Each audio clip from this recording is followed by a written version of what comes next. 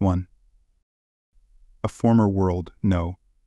3 is battling his way back up the ATP rankings. Marin Cilic could be set to climb a staggering 405 places in the ATP rankings after excelling in his comeback tournament. The former Wimbledon finalist was previously ranked world, no. 3 but knee injuries saw him tumble down the rankings. Cilic had not played an ATP-level event since February and slipped out of the top 1,000 at the beginning of the year. The Croatian has made the most of a wild card, though, and has performed excellently at the Hangzhou Open.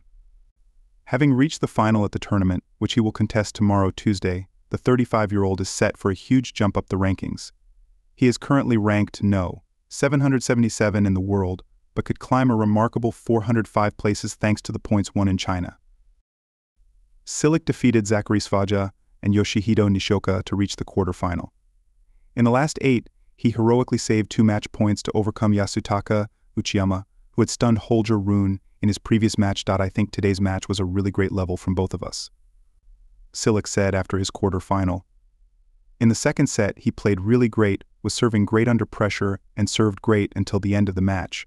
For me, it was an amazing comeback, great to win that game at 5-3 when he was serving for the match, and definitely thrilled with the win. Cilic went on to beat world no. 39 Brandon Nakashima in the semi-final and will now contest the tournament's showdown. He is due to face home favorite Zhang Zhizhen, who is the top-ranked Chinese player in the ATP leaderboard.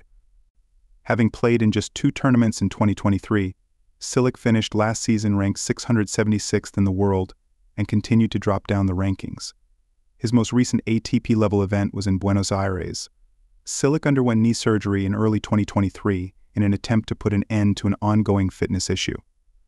He had a similar procedure earlier this year and is now battling back up the rankings.